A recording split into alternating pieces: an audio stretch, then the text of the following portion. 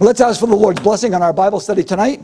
So, Father in heaven, we thank you for your grace and your goodness. We thank you that you're the one who's in charge of our life, that you have called us out of the old and into the new, out of death and into life, out of hate and wrath and into peace and love, into the unity of the Holy Spirit, into the unity of the body of Christ, making us into the temple of the living God, giving us your mind, your heart, moving our souls to be alive for God, being part of something great, marvelous in the ages to come, already seated together with you in high places. What an honor, what a privilege, that the sufferings of this present time are not worthy to be compared to the glory that awaits. All the difficulties, trials, and the what-ifs, and the loss, and the gain, and what does it matter if we lose our own soul? What matters is to gain our soul, that you're the one who resurrects, and we're living a resurrected life. Lord of glory, I pray for your blessing on this teaching tonight. Let all things be done that edify the body. Let all things be done that glorify Christ. Let all things be said and done that move us to know you better, more, and have a desire to do so. Father in heaven, bless this church. Watch over us, guide us, and keep this church, that in the generations to follow, there would be a church of truth, a church on the bedrock of humility, people who love God and live for you now and forevermore.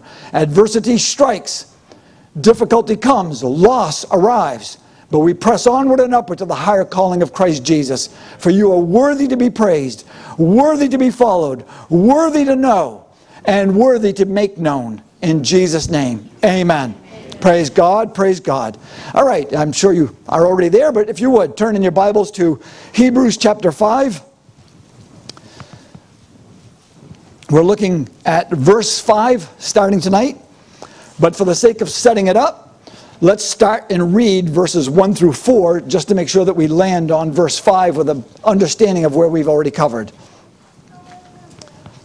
It says in Hebrews chapter 5, starting at verse 1, "For every high priest taken from among men is appointed for men in things pertaining to God, that he may offer both gifts and sacrifices for sin.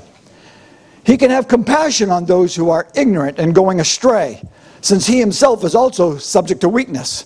Because of this, he is required, as for the people, so also for himself, to offer sacrifices for sin.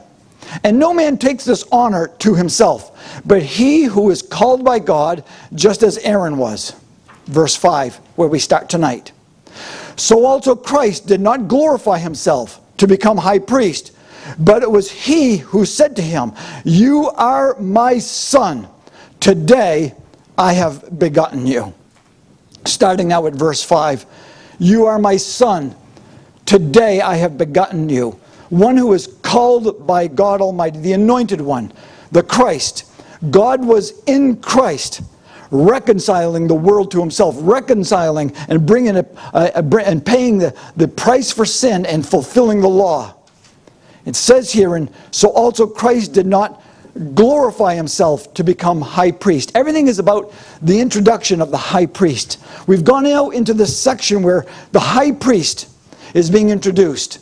Not as Aaron in the Mosaic covenant, who, when Aaron died, his sons took over. And then when his sons passed away, their sons took over. And descendants and descendants and descendants each died, and each had to offer for their own sin.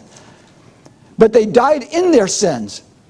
And they died, and therefore could not be high priest. And what's the word say? Come into this place of understanding that he's the high priest forever, as it says in verse 6. And it says, "You are a priest forever." Come into this place of seeing that a high priest who's a mediator between God and man. The Bible tells us when Paul wrote to Timothy, and he says there's one mediator between God and man, the man, Christ Jesus. The one who stands between God and man. The one who intercedes, the one who represents God to man and man to God. And here we find that Christ did not assert himself. He did not glorify himself as we find natural man loves to glorify himself. Maybe if you go back to the teachings on the Holy Spirit when I did the glory of the Holy Spirit and study a little bit and read and let those teachings about the glory and what man does for glory and what God's glory looks like and what it's all about. that mankind is always about establishing his own glory and asserting themselves in such a way to gain attention. Remember now, glory is the magnificence of one's presence. That's my definition. The glory is the magnificence of one's presence. Who you are, your position.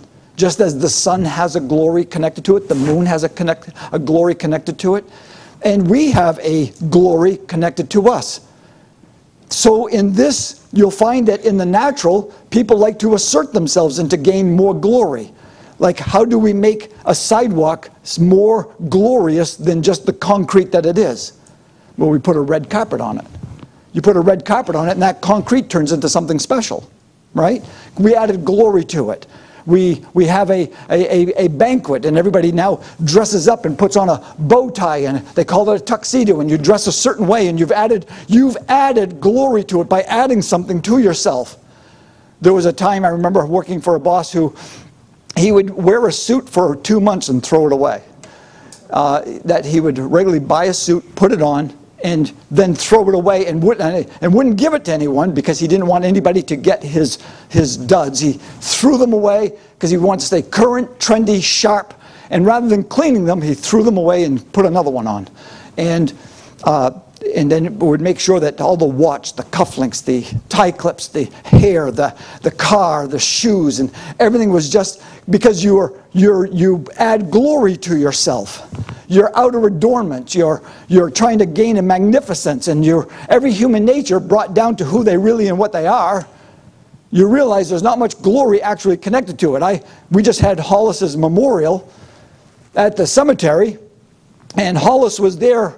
And he was what? In a box this big. That's what we reduce it down to. And you realize saying that we can dress it all up, but basically that's what it comes down to. Is that mankind is all about whether it's sports or how do we add something more. Well, if somebody wins the championship, you start throwing champagne or water around. You start trying to, what? Make more than what it is. You won a game. But we have to make it more than what it is, so we add things. We throw glitter around. We do things to confetti from the sky. We do anything to try to add. Churches are doing it today since there's a lack of the Holy Spirit in many churches, and the power lacks, and the preaching lacks, the teaching lacks. So instead they add glory by the strobing lights and the louder music and put on a look that we're successful and we're ministering, and look what we're doing. And here's the Holy Spirit moving, and look how many ministries and how many ministers, and look how many people, and look at our building, and look at our steeple, look at our... trying to add glory because the glory is actually missing. Well, we assert ourselves, we promote ourselves, we magnify ourselves. When you do that, you and I are in the flesh. When we do those kinds of things. I see, well, going to Africa, of course, I see many of the Africans there who love to give themselves titles, names, special jackets, special collars, special cufflinks, trying to make themselves into ministers that look powerful, give themselves powerful names and titles and call each other that way. What are they doing? Adding magnificence to themselves, asserting, exalting themselves. It says Christ did not do that. Christ did not assert, he did not glorify himself to become high priest. He was not presumptuous to do so. He didn't just assume this place. Rather, he was called to this place. He was appointed to this place. He was chosen, called, consecrated, and appointed to this. And the Holy Spirit came upon him. And the Holy Spirit drove him to the wilderness to be tested, to be proven that this is in fact the Christ. He was drawn. The Holy Spirit led him into the wilderness to be tested by the devil 40 days without food. Driven there into the wilderness, no food, to suffer in the flesh. To what? Suffer in the flesh. To suffer in the flesh. And then at the end of 40 days of testing, suffering in the flesh, then the enemy came upon him. The devil, the devil himself comes against him with all of the various tests at the weakest of points of the flesh. Why? To prove, to test that this is in fact the Christ, the anointed one, the appointed one, the consecrated one, the Messiah, the Christ, Jesus the Savior. Christ didn't take that position upon himself. Rather, it says he was called and consecrated and appointed and tested and proven to be the high priest. And yet that was the place it began. It will finally culminate at the cross. It began in the wilderness, but it will culminate at the cross. Tested in the wilderness, proven in the wilderness, completed at the cross, when he will deny himself and give himself fully to the Father's will, even unto death of the cross and forsaken by the Father. When he says, you are my son, today I have begotten you, he's actually referencing David's scripture from Psalm 2:7. Matter of fact, if you could put your finger here or your marker or ribbon or something for Hebrews 5 and go back to Psalm 2:7 and let's take a quick peek just so that we see that this was spoken by the Holy Spirit through the mouth of David 1,000 years before the Christ came. 1,000 years. 1,000 years before Christ came forth born of a woman. This was spoken by the mouth of David, by the Holy Spirit. Remember what Peter said? Holy men of God spoke as they were moved by the Holy Spirit. Remember what David said when he wrote in 2 Samuel, I think it's chapter 23, when he says, the Holy Spirit was on my lips, in my tongue. That he knew the Holy Spirit and he spoke for the Holy Spirit. And it says in chapter 2, verse 7, I will declare the decree, the Lord has said to me, you are my son, today I have begotten you. Ask of me, he says in verse 8, and I will give you the nations for your inheritance, and the ends of the earth for your possession. Remember what Jesus even said? Go to the ends of the earth. The ends of the earth. You shall break them with a rod of iron in verse 9. Remember how he's going to rule in Revelation? 1,000-year reign with a rod of iron. He says, you shall dash them to pieces like a potter's vessel. What happened to kind, nice, gentle Jesus? You shall dash them to pieces like a potter's vessel. Crushing, rod of iron. Verse 10, now therefore be wise, O kings, be instructed, you judges of the earth. What does he want us to learn? What does he want us to know? What's the word of the Lord? Serve the Lord with love, gentleness, politeness, and be nice to everyone. What does it say? With fear, and rejoice with trembling. Do you have any idea who he really is? And when he comes, Jesus himself said, fear the one that can what? Don't fear anybody of this world. Don't fear anybody who has the face of clay. Don't fear. What should we fear? What should we fear? Fear the one. Fear the one who can destroy both body and soul. That's the one you should fear. Come into this place of recognizing that this mighty God deserves our praise, deserves our service, and give him the greatest regard, the greatest fear, and recognize that that's the one that you listen to. No matter what word comes forth, you listen to his word, you listen to his ways. He's the one who's speaking. Hence, what did he say? That he said, a voice came from heaven, and what did he say? This is my beloved son. Hear him. Hear him. Open your ears, open your heart, hear him. Faith comes by hearing. Come into this place of knowing that the word has come from heaven. And if you and I deny the word that's come from heaven, if you and I deny the call of God that's crying out, come, and the Spirit and the bride say, come, and we deny, and we don't hear, or we are indifferent to the voice that's come from heaven, and you deny the very voice of God, what remains left for you and I? Nothing. He says now in verse 12, kiss the Son, lest he be angry, and you perish in the way, when his wrath is kindled but a little. But then he adds this at the final end, blessed are all those who put their trust in him. Oh yes, Lord, amen. May we be that group. It's not assumed, and it cannot be presumed upon, O Lord, that we would truly fear you and rejoice. How should we rejoice? With trembling. Blessed are those who put their trust in him. How many times the psalmist says, blessed, blessed, and adds often these, blessed are those, blessed are these. Come into this place of understanding that there's a blessing of the living God. Blessed are those who trust in the Lord. Blessed are those, and happy are those who make the Lord God their God. Come into this place. Blessed are those who do not turn aside to the lie. Blessed are those who do not give regard to the proud. Blessed are those. All of these blessings, we say blessing, blessing, blessing. But blessing are those. Blessing is this. We have to put ourselves into recognize as the people of God. Who should we be? We don't assert ourselves and assume salvation as many are doing today. live the way we want.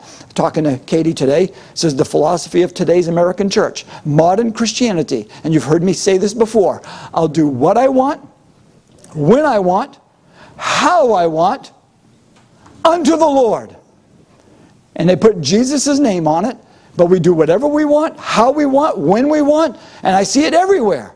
Make our own decisions, do what we want. Jesus loves me, yes I know. Bible told me He loves me, so therefore I must be loved. Doesn't matter how I live, what decisions, who I rely on. Doesn't matter what I fear, what regard. As long as I know that God, yeah, you love me, you give me grace, and I'll do what I want, when I want, how I want, and I'll just do it unto you, Jesus. And somehow we assume ourselves into heaven. The things people tell themselves. Coming instead of recognizing the Word of God has spoken, and we are to be in alignment with the Word, not the Bible coming into alignment with our Word, but our Word coming into alignment with His. It says, come into this place of recognizing, back to Hebrews, if you would please, that Christ did not assume this. He served in the capacity of high priest. He was proving, he was being tested and proven that He was in fact the Lord's high priest. The one to be mediator between God and man. Truly the one to be God Almighty in the flesh, to be the high priest between God and man. And He could sympathize with our weaknesses. Remember we read that in chapter 4? He could sympathize with our weaknesses because He Himself walked in this body of flesh. He Himself dealt with wilderness walk. He Himself dealt with the assault of man. He Himself dealt with all of the difficulties, trials, and He Himself dealt with all of these things. I thirst, I hunger. He wept, He saw, He felt, He had all of these things. He could identify, He could sympathize, He could empathize with us. So therefore we're not left alone with a high priest that's indifferent and say, oh, smarten up. Even though you do hear the Holy Spirit through Paul say, grow up. But He's not in a sarcastic tone of like you're nobody and you're nothing, you're just my peons. Rather, He came and walked with us peons. And He can sympathize and empathize, but says, but you have the Holy Spirit. Therefore, get out of your weakness, get out of the flesh, get out of immaturity, get out of indifference, get out of all these things and come out of the world, out of darkness, out of the natural, and into His glorious light. Walk in the light as He is in the light. Walk in the body of Christ. Walk circumspectly. Walk in love. Walk as He walked. Oh, He says in Ephesians 5, what does He say? To be imitators of God as dear children. How can that possible? How can I walk as an imitator of God? He's given me His Holy Spirit, God Almighty, in me. Just as God was in Christ, so God Almighty is now in you, in us, in the body. And He's to deny self and live as that Holy Spirit person. That's right. You're to be a Holy Spirit person. No longer under the unclean spirits that are in this world, no longer under the devilish spirits of this world, no longer under the demonic sway of this world. You are called to be a Holy Spirit person. How can I do that? I've given you a new creation. You're the very product, the fruit of His Holy Spirit presence. You're not just now a new creation in the sense that you've been separated, like born outside of Him. Rather, you've been born of Him. You're no longer created like the world around is created outside of Him. You are now a new creation born of Him. Therefore, you're to grow and mature just to be like Him. And if you sin, if you have a problem, if you're weakness, you have an advocate in heaven, the great high priest, who's interceding for you and is your advocate, as we'll find on later on with Hebrews. And if you have difficulties here, Christ is in heaven. If you have difficulties here and trials and you're frustrated and falling short and you're hearing devilish lies, and Holy Spirit is here groaning and interceding for you with prayers you can't even utter. You're not left alone. You're not left distant and orphaned and cut off, but rather by simply calling upon the name of the Lord Jesus Christ, you will be saved. You are being saved. You will be saved. You're on the salvation road. When was I saved? When Christ was crucified on the cross before time even began, He saw me. When Christ was on the cross, He was saving me. When I was born, He was saving me. When I gave my life to the Lord, He was saving me. And what's He doing right now? Saving me. When will I be saved? When I'm finally free of this body. When I'm finally be fully delivered, fully free and saved. Saved! No longer under His wrath, but now in the body of Christ fully and completely. This is our high priest that we're serving today. It says in Luke chapter 1 verse 32 said of the Christ, "He will be great, and he will be called Son of the Highest. The Lord God will give him the throne of his father David." He is not only the high priest, but what is he? King and Lord. No place else. Now hear me, this is important to know, and we referenced it last time.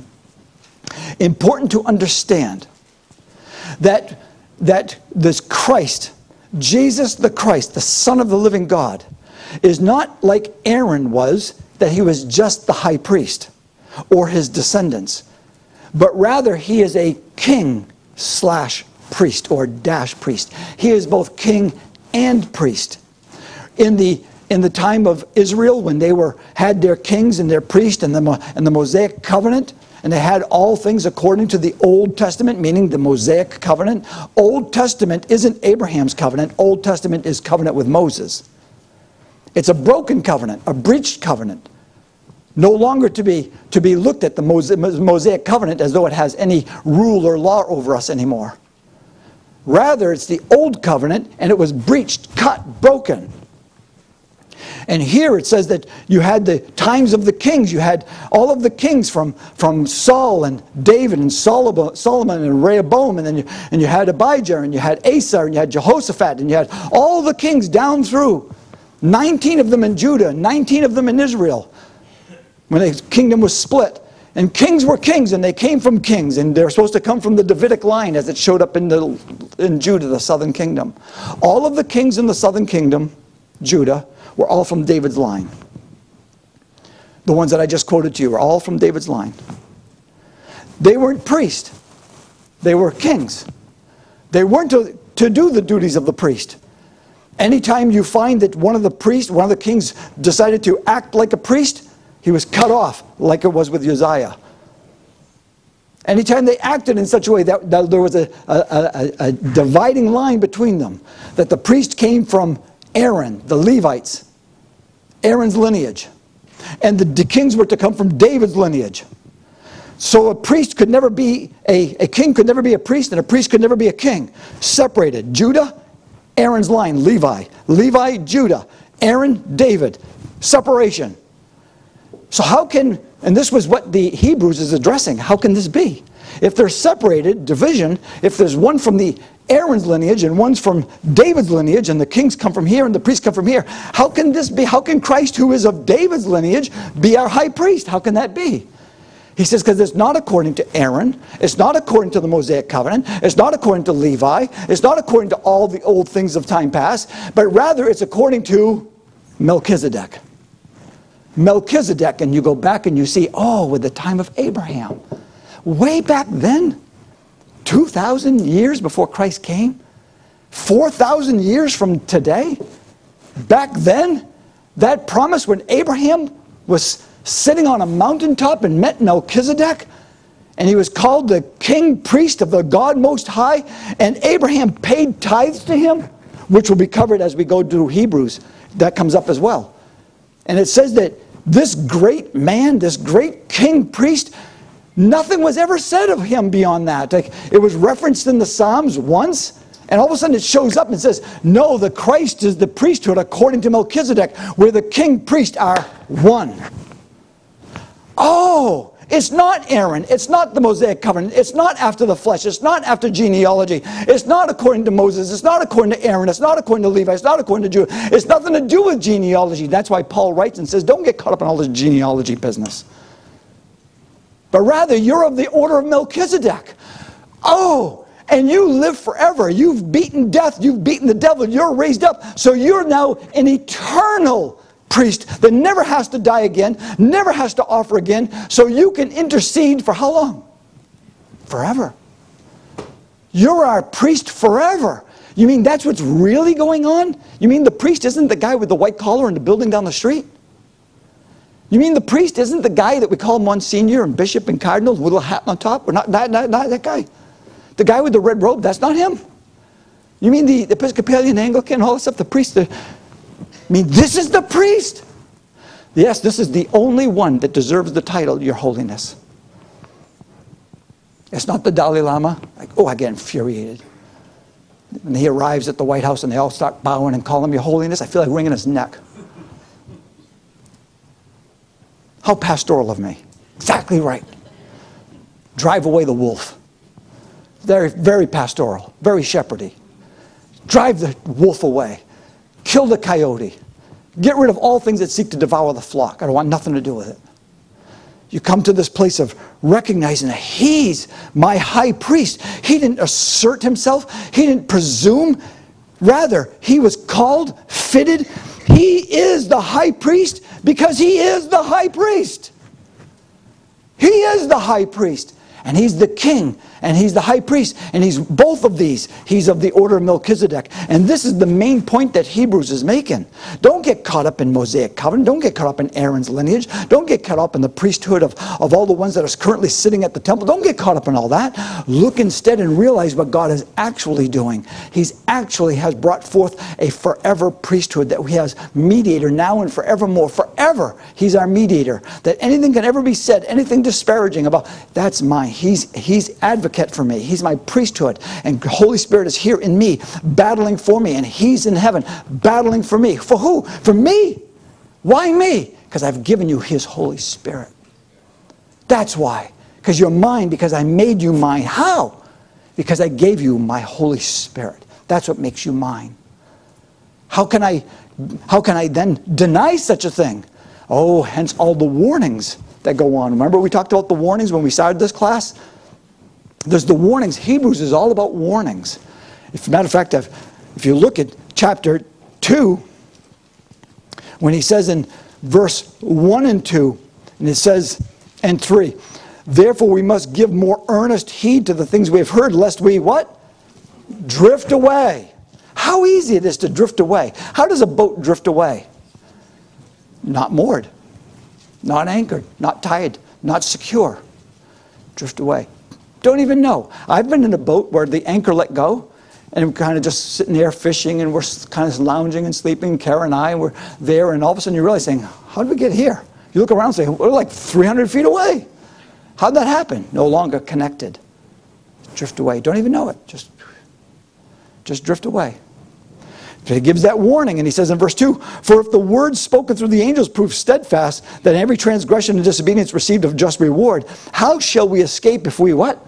Neglect so great a salvation. Warning number 1. Warning number 2 comes here when he says in chapter 3 of verse 8, do not harden your hearts as in the day of rebellion.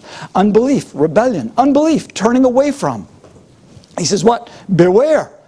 Careful. This could happen to you too. They were all called. 1 Corinthians chapter 10 covers all of this. Review that on sometime when you do devotions. And he says in verse 12, evil heart, chapter 3, verse 12. What's he say? Evil heart of unbelief. Unbelief is what? Evil. The evil heart filled with unbelief. Well, wait a minute. I believe. I agree with all of this. No. You're an unbeliever. Because your life is reflecting decisions, actions of unbelief, statements of unbelief. People get bothered sometimes. They'll say, that's unbelief at work. That's not unbelief at work, like they're like offended with it. But it is. When you're in the natural, when you're thinking natural, when you've got worldly endeavors, when you're filled with weaknesses, emotions, that's unbelief. God Almighty's called you to believe God. Live for the Word of God. Also, we find now as we're approaching this third warning coming into chapter 5, where we're going to be getting there, so let's just look at it. We're not there yet, but let's at least look at it. When he talks about the lack of maturity, when he says in chapter 5, verse 11, of whom we have much to say and hard to explain, since you have become dull of hearing. Like, that's 3 stings, isn't it? 3 stings that have happened, and there's 2 more coming. As a matter of fact, it says in chapter 6, verse 12, that you do not become, chapter 6, verse 12, that you do not become what? Sluggish. Have you ever seen a slug? Kind of tells the whole story, doesn't it? Yeah, just look at a slug. Kind of tells the whole story. You say, oh, you know those slugs that you look at and say, oh, yeah, that's you, that's me. Slug. Barely moving, crawling along, nothing. You just kind of, what's the word for it? Sluggish. It doesn't come up with another word for it. A slug is what? Sluggish. So he's warning us for that not to happen, that's why he says in chapter 6, verse 1, what does he say? Go on to what? Chapter 6, verse 1, what does he say? Go on to perfection. That press on, move onward, press on. Don't give up. Don't get indifferent. Don't let immaturity rob you. Don't drift away. Don't neglect. Don't be indifferent. Don't go this way. Don't be sluggish. Don't let unbelief rob you. Don't be dull of hearing. In other words, what's all these things that can happen to us? All the things I just said. It's so easy to happen. I see churches everywhere doing it. Ministers, people just allowing this all to take place, rather than encouraging and edifying and warning one another to press onward and upward to the higher calling of Christ Jesus. Hebrews is a warning book. Hebrews is a warning book. It's a letter of warning. And there's 3 of them, 4 of them we just gave you, to warn us to remember, wait a minute, shake up. Don't assume salvation. Don't assert yourself. Many people today are looking to go to church just so that they feel saved. But you don't want to feel saved. You want to live saved. You don't want to just tell yourself, I had an experience 20 years ago at the altar and I remember God met me and I must be okay. No, no, no, no. You should have an experience today.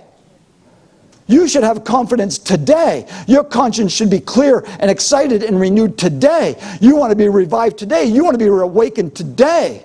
You want to live for Him today. And then what do we do tomorrow? Tomorrow's today. Make sense? Tomorrow is tomorrow's today. So when we wake up, it's now today. So do what? Do the same thing you did today. Live for the Lord. Press onward. It's easily. Things come. I'm dealing with it now. Things come.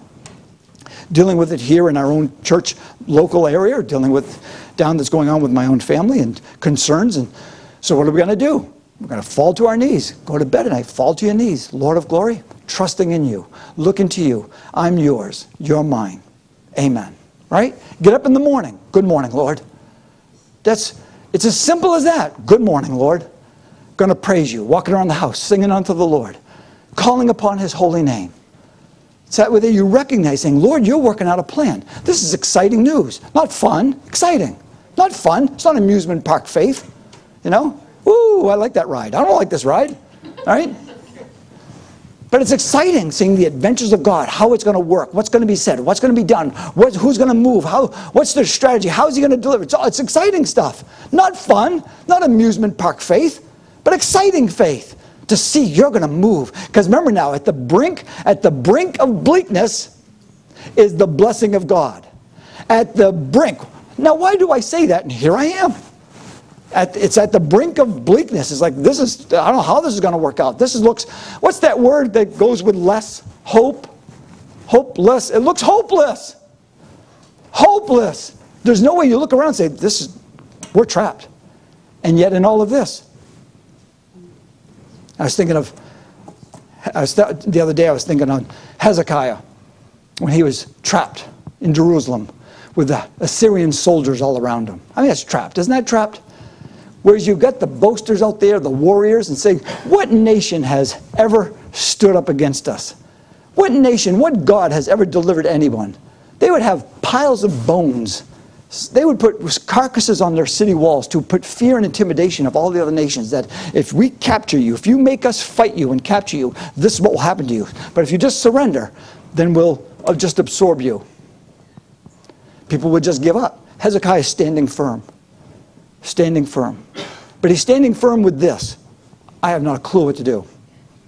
Right? But when I don't know what to do, what do you hear me say?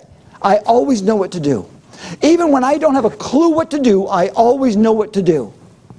You call upon the living God and say, Lord, you're the one. At the brink of bleakness is the blessing of God. You're right there. Deliverance shall surely come. I don't know whether it'll come this way or that way, but I know this. It's not the hand of man I'm looking to. It's the hand of God. The Bible doesn't say such, but archaeological digs of the Assyrian Empire back in the 19th century found an Assyrian inscription that in its files, and it says, I had Hezekiah trapped in a bird, trapped like a bird in a cage. Interesting, huh? Found that. Hezekiah. I had Hezekiah trapped. Sennacherib, king of Assyria, Sennacherib. I had Hezekiah trapped like a bird in a cage. Day in and day out. Day in and day out. trapped, hearing that Rabshakeh, the ambassador, speaking. What God is ever. Don't let the people speak in Hebrew, trying to, all this day in, day out, till one day not. Right? Till one day not. How long was Goliath sitting in that valley? One day he showed up. Blasphemous words coming out with this big, monstrous, 9.5-foot body, vocal cords the size of my head. Day 2, who's defies the living God? Number 3, number 4, number 5, day 39, who's going to stand there? Then day 40 came. Day 40 comes. See, people, day 40 comes. You know, you can boast in the valley all you want. You can boast and boast and boast all you want till the day you don't. Till the day you're not. Till the day you can't. 120 years building a boat. 120 years building an ark. Hearing it. 120 years. All the people. Till they didn't. Same way. All of this going on and all this talk. I don't pay it no mind. Is it fun? No, I don't like that. Is it amusing? Is it, oh yeah. But just this, saints of God, the day comes when it's not. God Almighty is the one who brings deliverance. God Almighty is the one you can trust. And He's telling the Hebrews here, the Hebrew saints. He's not writing to the Hebrews as a nation. He's writing to the Hebrew saints. Yes? The saints that were born Hebrew, who were caught in Judaism, who are now being entertained and being taught to yield to Judaism, the order of religion according to Mosaic covenant, according to the Aaronic priesthood. He's saying, don't listen to that. This is our high priest. This is our king priest according to the order of Melchizedek. This is the new covenant, not the Mosaic covenant. This is the Christ covenant. You live for God. And He's pressing them on. Yes? That's what He's doing for us today. Not everybody listens, but those who are God's will listen. He says in John chapter 8 verse 54, he writes and says this, John chapter 8 verse 54, he says this, Jesus answered to those who are questioning Him and calling Him into question, if I honor myself, my honor is nothing. It is my Father who honors me, of whom you say that He is your God. Christ didn't honor Himself. It's God who honored Him. It's God who spoke from heaven and said, this is my beloved Son. It's God Almighty who honored Him. In John chapter 8, verse 48, he writes this. John chapter 8, verse 48, told Christ that they said, you have a demon. And then in verse 50, he says this, I don't seek my own glory. I don't seek my own glory. I'm not looking for my own desires. I'm not looking to assert myself and presume upon anyone. I'm not seeking my own glory. They right away come to him and say, you have a demon. I'm not seeking my own glory. He says in chapter 12, verse 23, John, chapter 12, verse 23, he says this. The hour has come that the Son of Man should be what?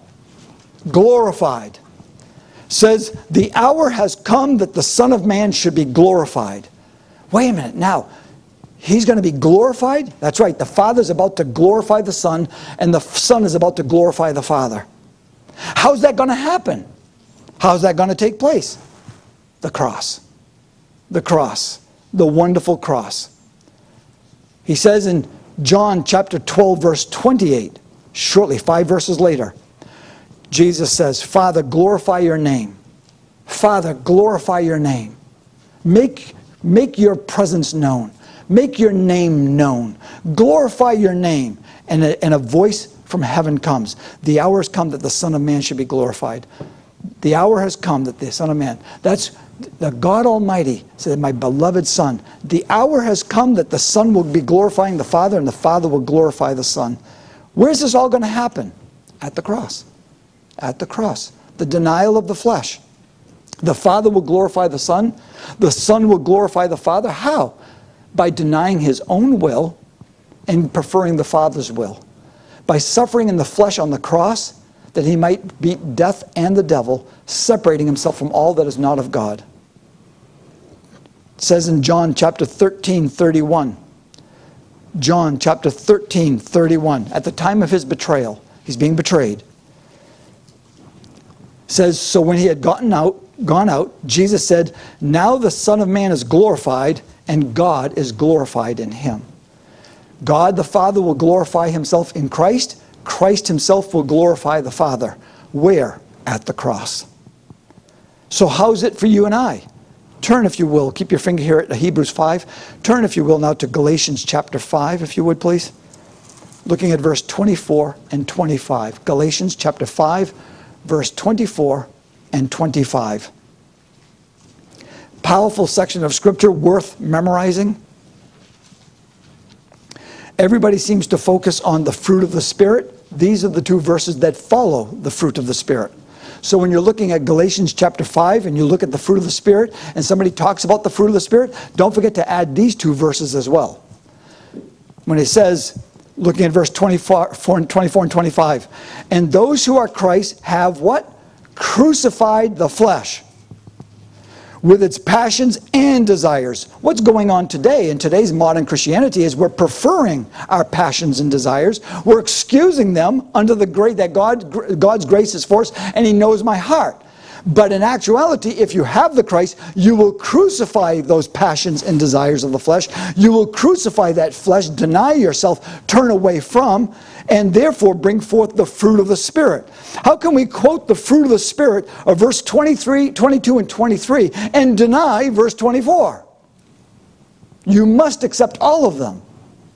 And then he says in verse 25, if we live in the Spirit, let us also walk in the Spirit. To walk in the Spirit, to live in the Spirit, to know the Spirit. How do you and I glorify the Father? Go to the cross. How is the Father glorified in you? To the cross. What was for Christ is also for you. You who have received the Holy Spirit, you and I, must also crucify our flesh. Hence, that great verse, that triple prescription from Christ, to pick up your cross, deny yourself, follow him. This is the prescription for our life in Christ. This is our prescription for salvation. This is our threefold. If you're going to take a pill every day, take that one. Take that one and apply it to your life. Deny yourself, pick up your cross, follow me. Do that and live. It's as easy as that. Coming by the way of the Holy Spirit. So we look at verse 5 of chapter 5, dealing with the book of Hebrews. Hebrews 5, verse 5. Today I have begotten you. The Christ was begotten of the Lord.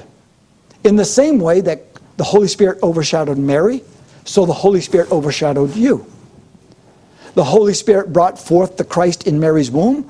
The Holy Spirit is bringing forth the seed of Christ in you. The same Holy Spirit that raised Christ from the dead is the same Holy Spirit that's going to raise you from the dead. You're in the body of Christ. Hence, in Ephesians chapter 5, when he says that you're seated together with him, chapter 2, you're seated together with him in heavenly places. He's treating you as though you're already there, because you are. The old is gone, the new has come. Proceeding now to Hebrews chapter 5, verse 6, when he says, and he also says in another place, you are a priest forever according to the order of Melchizedek, which we have addressed. That comes from Psalm 110, verse 4. The other place that it's mentioned. The book of Hebrews continually brings up this new high priest according to Melchizedek. We saw it already in a couple places, and it's all now through the book coming to this place of recognizing that we have now a better high priest, a better covenant, a new heaven is coming. All things new. You've been made new. God's ushering in the new covenant. And we have a new high priest and a new law and a new Jerusalem. All things new. So the old is past. And we have our king priest according to Melchizedek. If you look at chapter 5, verse 10, when he says, called by God as high priest according to the order of Melchizedek. He says it again. Just before he talks about being dull of hearing, he reminds them that they have a high priest forever, according to the order of Melchizedek, the one that was introduced with Abraham back in the days of Genesis.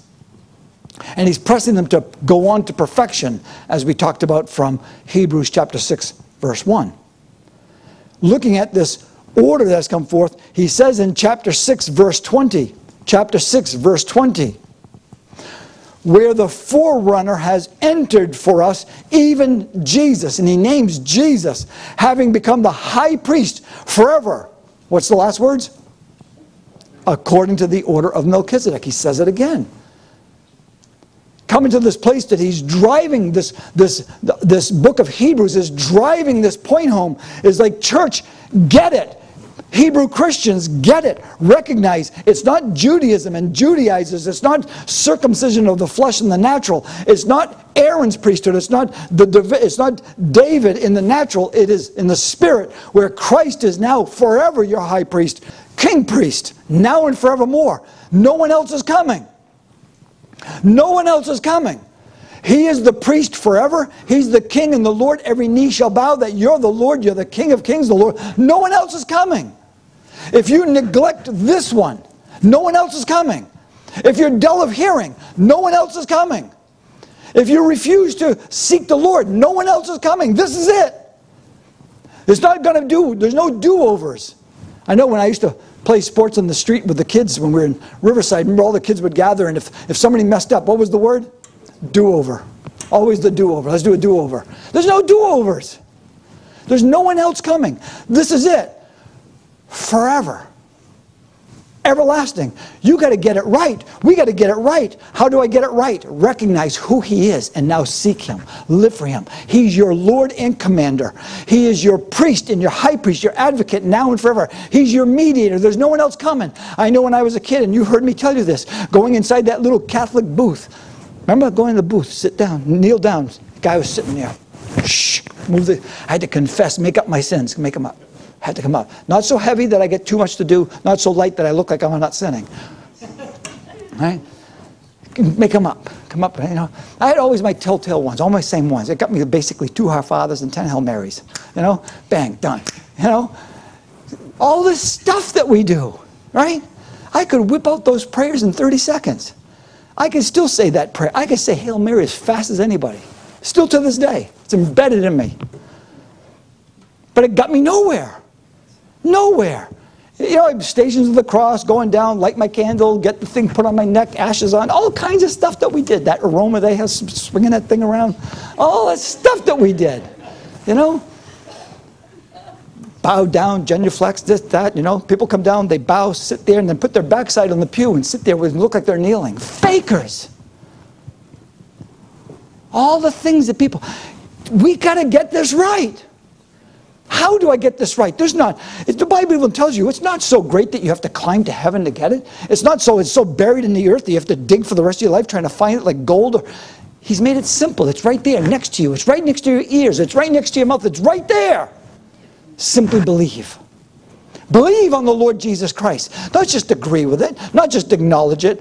I accept you, Lord. Like we're so high-minded with it. We make movies about it. We have churches that just say, would you accept him today? I accept him. Like so high-minded. Get on your knees and accept him and live for God now and forevermore. Deny yourself. That's what he's saying here, is it not? It's not just we have, remember down at North Point, got the teacher. Now on, don't have people raise their hands. Everybody close your eyes. Everybody bow your head. Now, if you want to accept the Lord, don't raise your hand because somebody may hear the rustling of their clothes and they'll know it's you. So instead, just nod your head and I'll see you. So go ahead, nod your head. I see you. Oh my goodness. Are you kidding me? That's salvation today? Salvation has been turned down to a nod that no one sees, no one knows, and no one's to be looking around. I know the first time I had my altar calls, everybody's eyes open. Everybody's, you don't be concerned about their eyes, be concerned about that eye. Everyone's eyes open. You remember I've had altar calls. Whoever doesn't want the Lord, stand up. Remember I've had those altar calls? So I can assume that all of you sitting down want the Lord. Whoever doesn't want the Lord, stand up. Everyone sits there. I can assume that all of you are saying yes. Then we're witnesses against you, yes? Oh, how harsh of you, Pastor. No, how truthful. Is righteousness too harsh for you? Has that what we become in church now? Righteousness is too harsh for you? Truth is too harsh for you? Then I tell you, you're in the natural and you love your sin. You love your natural affections. Rather than coming to understand who he really is. I've had to apply this to my own life by the Holy Spirit. I apply it to your life. Apply it to my own grandkids. Yes, Adam? Coming to this place of knowing who he is. According to the order of Melchizedek. It says in Scripture, Jesus said, you search the Scriptures for eternal life. Then what's he say? These are they that testify of me. Right here, we just read 2 of them. Melchizedek, you didn't even know it. You dull of hearing, you didn't know it. That's right, because we're so natural oriented, we didn't even know it. Didn't even hear it. This had to be explained to me. Like, I don't know how many times I've studied and read. What I don't understand, I don't get it. Like, right now I'm preaching it. There was a time where I'm teaching it. There was a time where I was like, I don't get it. Like, what's going on in the Mosaic covenant, the New Covenant, the Aaron priesthood, and the Melchizedek? I don't get, like, what's going on? And I had to unravel it. Everything I'm reading, no one's explaining it. I had to work it through and figure, oh, that's what's going on. I got it. And then I read, you dull of hearing. I say, yeah, that was me. That's me. I couldn't get it. What? Because I didn't know, because I'm dull of hearing. Call it what it is. You didn't know. Dull of hearing. I can't get it. That's not just no one's teaching me. It's because you're not getting it. You don't have the makeup to get it. Coming to this place of recognizing that you and I don't want to be dull of hearing. I want to hear his voice. I want to be sharpened by it, not dulled by it. Have you ever had a nice knife that got dull on you? Like, you know, I've had knives that, like fishing knives or hunting knives, or there's a favorite knife, and all of a sudden or a chainsaw. Do you ever have a chainsaw? I hit her, like, I got it all sharp and working great, and all of a sudden I see sparks rolling out from under it, and I say, oh, I hit a rock. And now the thing is what? Dull. Now you're pushing, trying to, because you don't want to go sharpen it, you know, trying to make it work. Trying to get through that log, trying to finish your work so you don't have to go what? Sharpen it.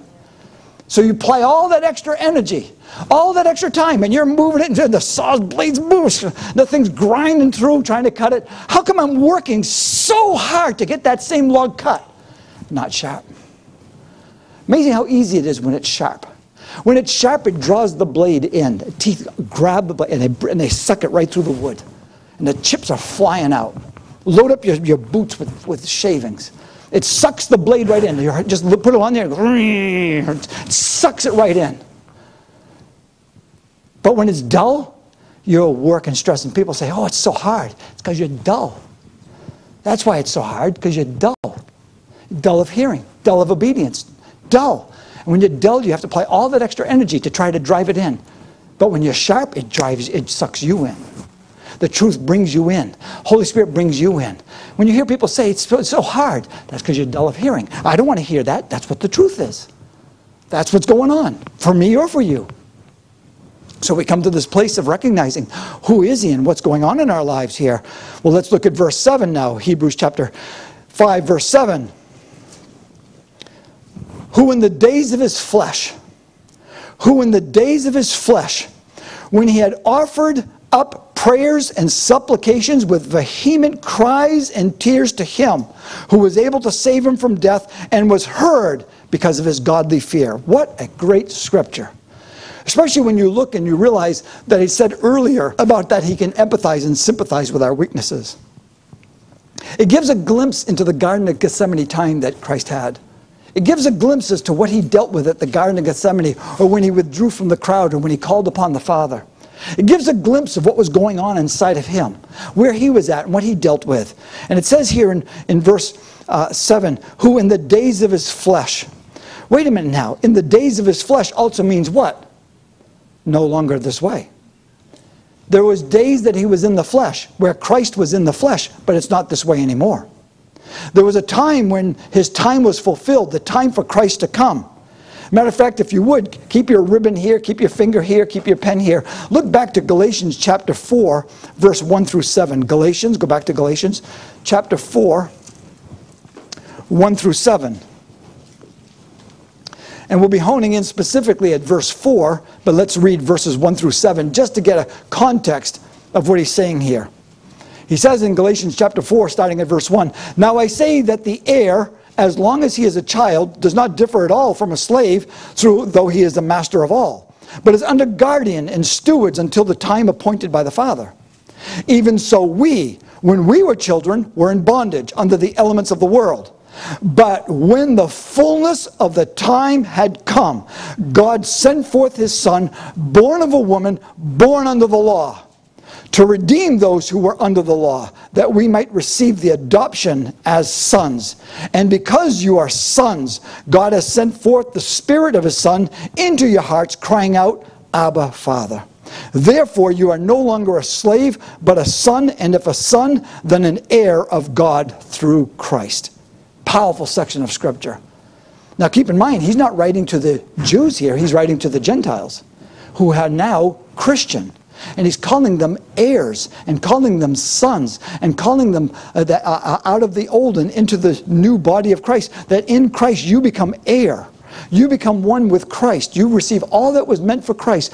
You are an heir in his death, in his life. You receive all. But notice in verse 4 it says, but when the fullness of the time had come, God's timing, God's time frame, at this specific time, at this hour, now is the time for Gabriel to come. Now is the time for him to speak to Mary. Now is the time for Simeon to see the baby. Now is the time for Anna, who's been looking forward, and will pray over and see the Christ. Now is the time where the shepherds will see the angels in heaven. Now is the time. Here it is, the time fulfilled. John the Baptist's ministry has begun. Now is the time for all of this to take place. God's timetable.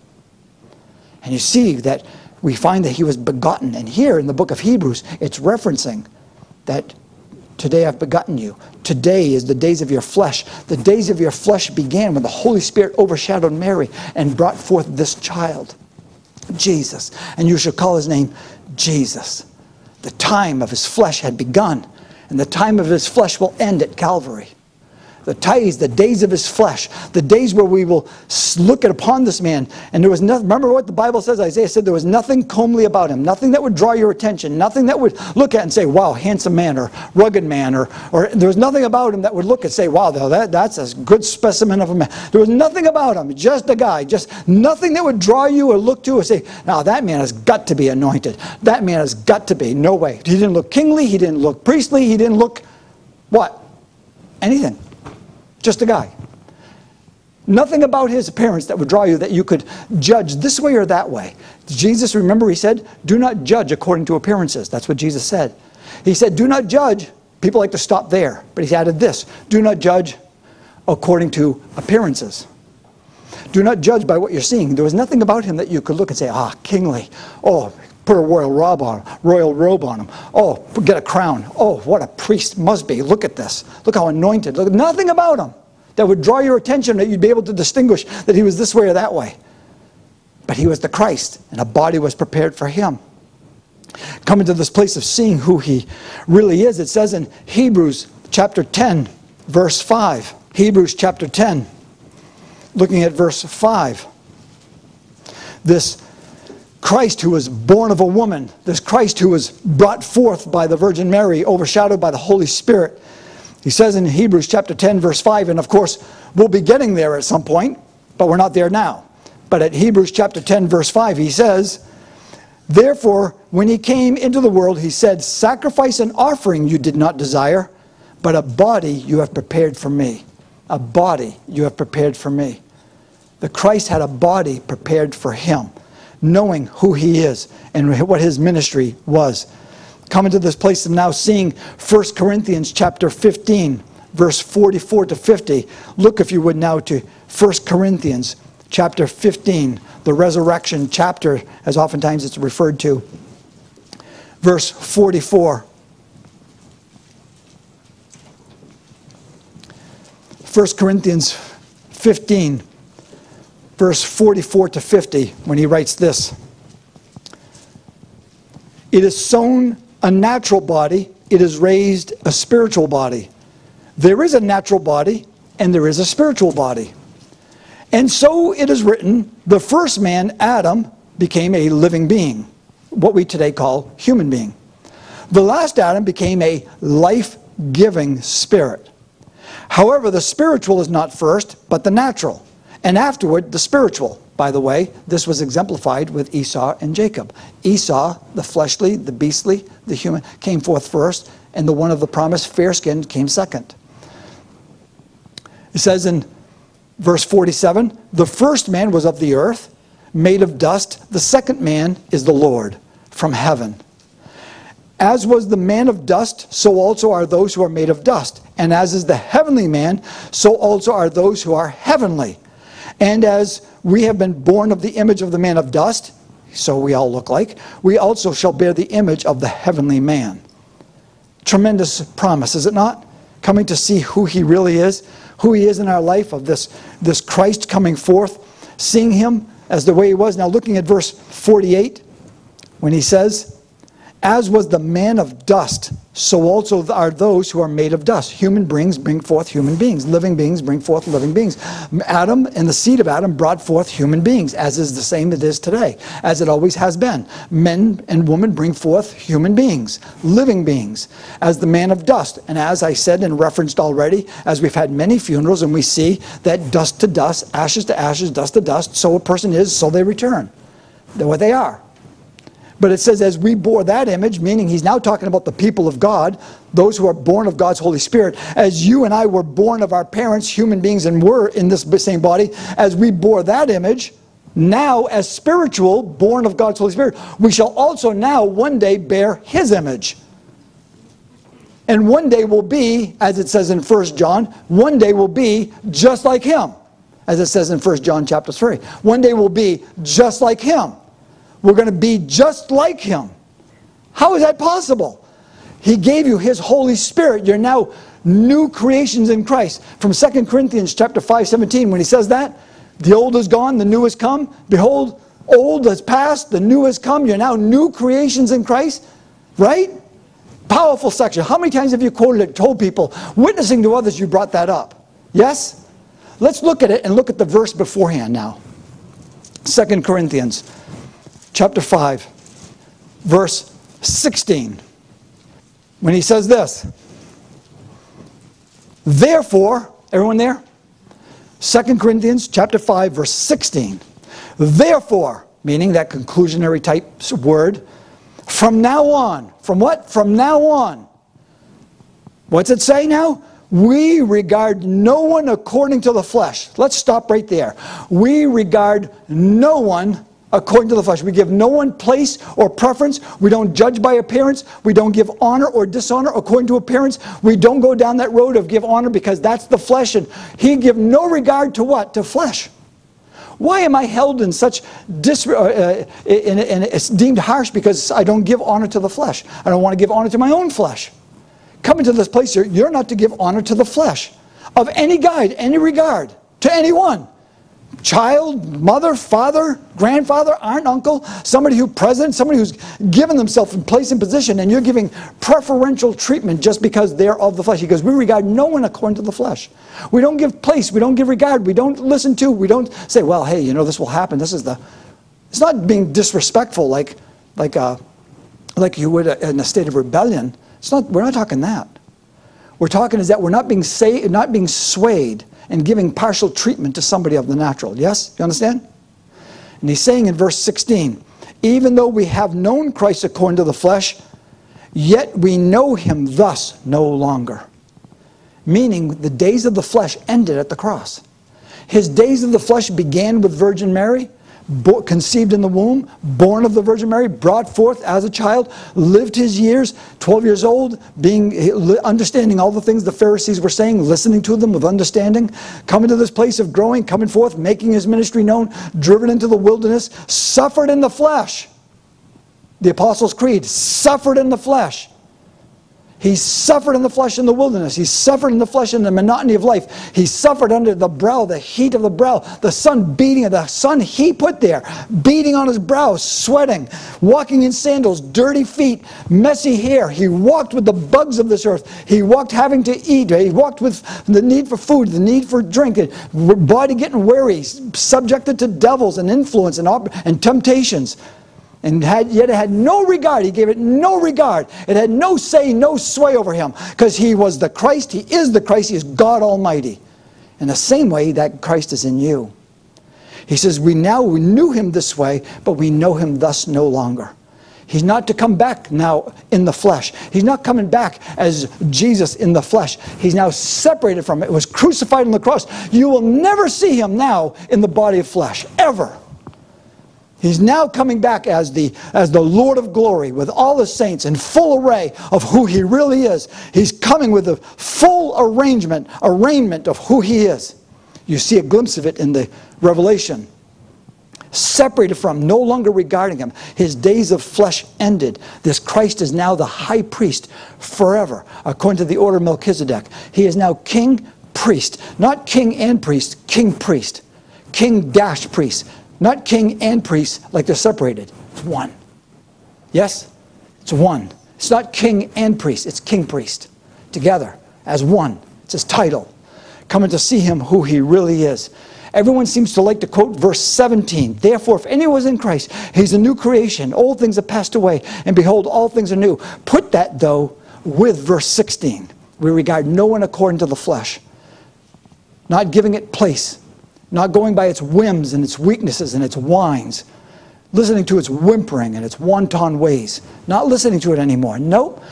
Get into Christ. Believe God. Move with God. I can do all things through Christ who will strengthen me. Repentant, calling upon his mercy, trusting in his might. Trusting in his might, relying on his mercy. Looking unto Jesus, the author and the finisher of our faith. He's bringing all things to pass. And you see it even here taking place. And it says when he offered up prayers, looking at Hebrews again, chapter 5, that he offered up prayers of supplications, vehement cries, tears to him who was able to save him from death. Vehement cries. Looking at Matthew chapter 26, verse 37, he writes this. Matthew chapter 26, verse 37. It says, he began to be sorrowful and deeply distressed. In verse 38 of Matthew chapter 26, verse 38, it says, my soul is exceedingly sorrowful, even to death. In verse 39, he says this, he fell on his face and prayed, saying, oh, my Father, if it is possible, let this cup pass from me. Nevertheless, not as I will, but as you will. Victory. It says in verse 42, again a second time, he went away and prayed, saying, oh, my Father, if this cup cannot pass away from me unless I drink it, your will be done. Christ Almighty, yielding to the Father's will, yielding to the Father's word. Remember, Jesus said, I don't preach my own doctrine. That which I hear is what I speak. He didn't promote his own. He was fully dependent, fully surrendered, fully submissive. To be in this body of flesh and to do the work under the law, he had to come fully under it and divest himself of all authority and sovereignty. He was fully dependent upon the leading of the Holy Spirit, even unto death, death on the cross. Suffering in every way that man would. And there he beat the devil and beat death. It says here, and lastly, and was heard because of his godly fear. That's what God wants you and I. Godly fear, as we talked about earlier. Godly fear.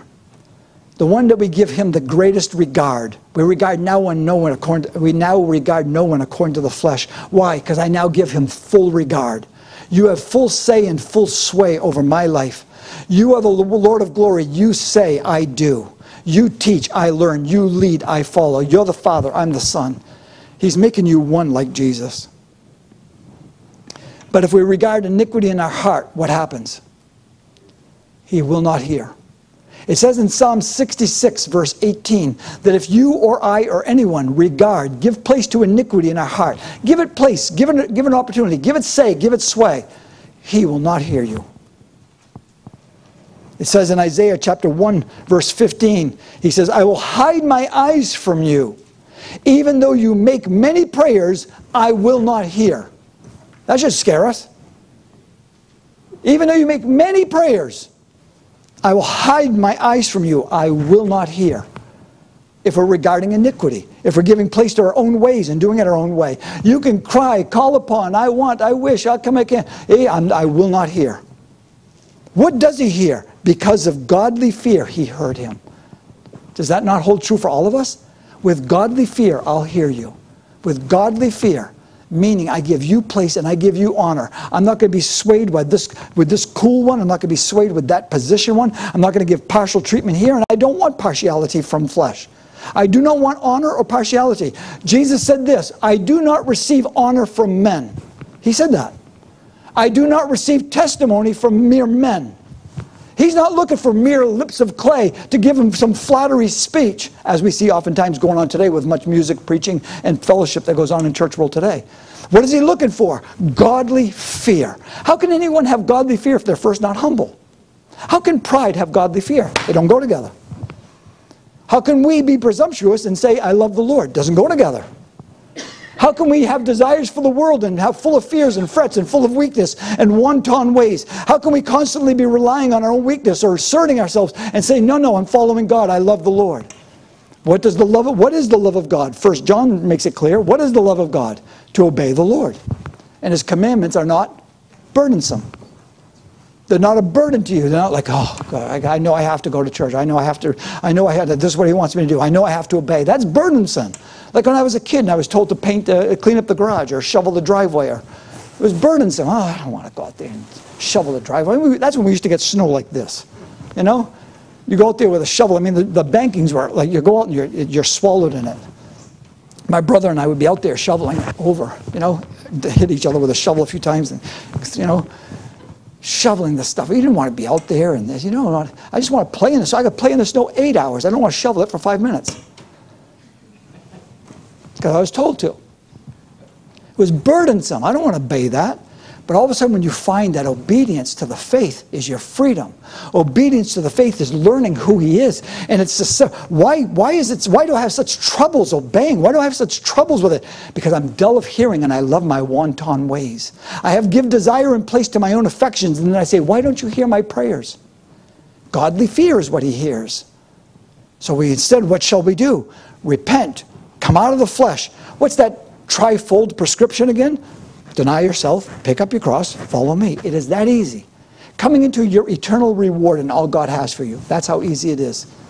It's a denial of the flesh.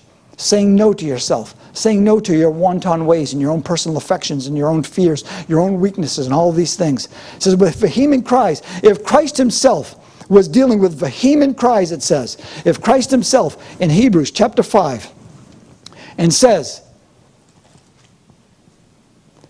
with vehement cries and tears to Him who was able to save him from death. Well, then what do you think was going to come from you and I? Prayers, supplication, vehement cries and tears. What? Coming to the Lord. I'm not going to cry on this one's shoulder just so I can get some sympathy, when I can have one who will hear me and can do something about it. I'm going to call upon the living God. I know You're working out Your plan. And even today, and I'm telling you this, going right now in my own personal trials with our family as well as with the church and all the things that are going on. And what are we doing? Call upon, get on your knees and you say, Lord of glory, I know You're working out Your plan. I know I'm part of that plan. I know I'm in that plan. I know these good people are. I know You've got us, and we're calling upon the living God with vehement cries, with tears calling upon and putting our trust with all prayer and all supplication, saying, Lord, I know You hear me. I know He hears me. I know it because with godly fear, calling upon, I don't want to be sluggish, and I don't want to have dull of hearing, and I don't want to neglect so great a salvation, and I want to pursue the living God. And what do I want for you? Same thing. What do I want for all the young ones? Same thing. What do I want for all of the young kids? Same thing. To come alive and awaken to righteousness and pursue the living God.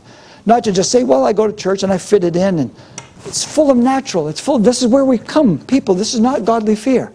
This is not what God would have for us. To live our own way, do our own thing, to be dull of hearing, to neglect so great a salvation.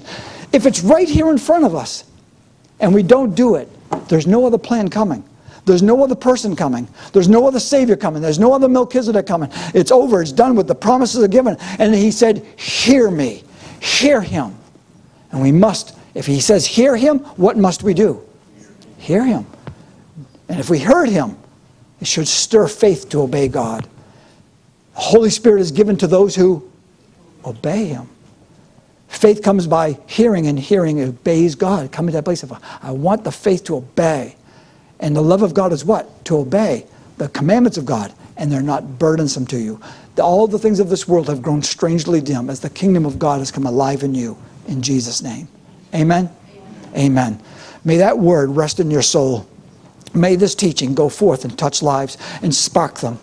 People today are all looking for 5-10-minute videos. This is not a 5-10-minute video or teaching. How can you take the Word of God and just say, well, just 5 minutes? I'm telling you, this is the Word of God.